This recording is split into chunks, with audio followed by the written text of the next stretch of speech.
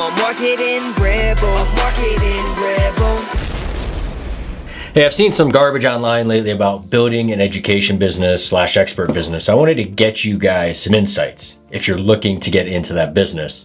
So just some background on me if you don't know me just yet and you're watching this video for the first time. I started my first online business in 2006. I went on to build and sell 7 different online companies and have been hired by some of the top educators that have been around for over a decade, some for consulting and some to run their marketing departments. And here are some of the important lessons that I learned along the way. So one way is to build a targeted audience first. So people spend a lot of time on the product and no time on growing the audience for that product. And you can see why that's an issue, because you may not know that the audience even wants your product. So a great example, great way to actually start building an audience is go ahead and create a Facebook group. Get that group hyper engaged on the topic and the product that you want to offer them. And then once you get more information from them, you can launch it to them, but start with the value in the group. So this is the most important thing that you can do when starting. There are ways to test offer ideas, products, etc. before putting the work into a product, right? You want to make sure that you actually put the time, energy, and effort to building the audience. Make sure you're speaking to the right people, and if you're speaking to the right people, you'll know exactly what product to offer them. So I want to drive that point home. The next thing is copywriters are money makers. So I've had so many people over the years discount the value of great copywriting. Everyone likes to think they can write copy, but in reality, they suck compared to the pros. So I've worked with and am friends with some amazing copywriters. These guys are hoping to hit a winner every 3 out of 10, and this is after lots of edits, tests, and rewrites. Yes, newbies always believe they can hit a home run at their first time at bat, but that's not the case. You have 2 options when you do this. Practice, practice, practice, or hire someone. I prefer to hire people. I pay on average $10,000 per offer, and my last 4 offers have resulted in 3 losers. That's right, 3 losers, and 1 with potential. So we're now iterating to make it a winner. And another important piece is that offers go stale. So if you're in it for the long haul, then know that offers will go stale. You will consistently need to be testing, iterating, and creating new offers to make sure that your product doesn't die. What happens most of the time is people never make changes, and after a while they can't figure out why the conversions aren't the same. Next, you gotta take refunds seriously. So people overlook the issue of refunds. You are going to be at least at 10% with any sort of volume, and upwards to 25% during the holidays and tax season.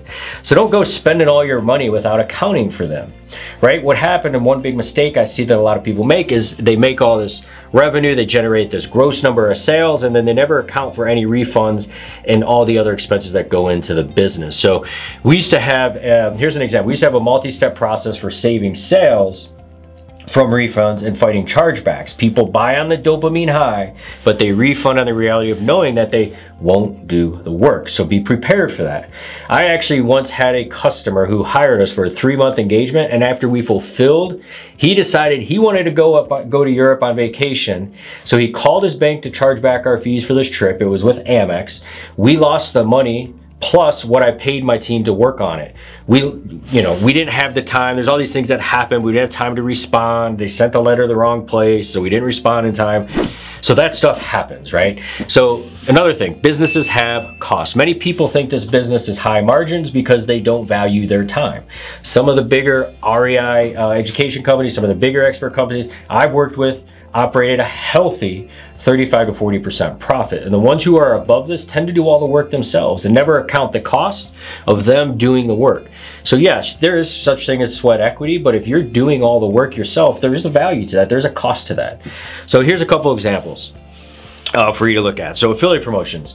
If you have someone who promotes your product, well, you have a product and you need an audience. So you can partner with someone who already has that audience, right?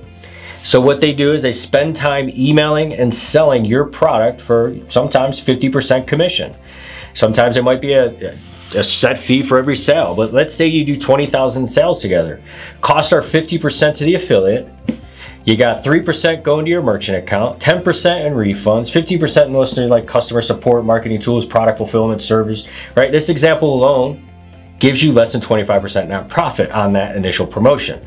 So to add the refunds above, make sure to hold a percentage of affiliate funds, right? So if you have affiliates, one thing that you can do is hold a percentage of those funds, so when chargebacks do happen, you're not going back to that person and asking them, obviously, for the refund, but you have this rolling process where that percentage can be pulled back out of the funds you're holding. Now, that doesn't, I'm not saying go hold like 75% or whatnot, but 10% is a decent number, and it's common practice in some companies. So many affiliates, keep in mind, many affiliates barely make enough money to pay the BMW 325i lease payment and mount some rent.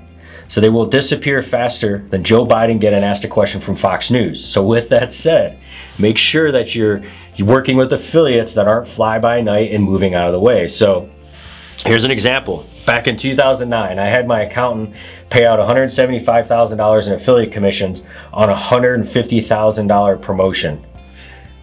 Yeah, you heard that right.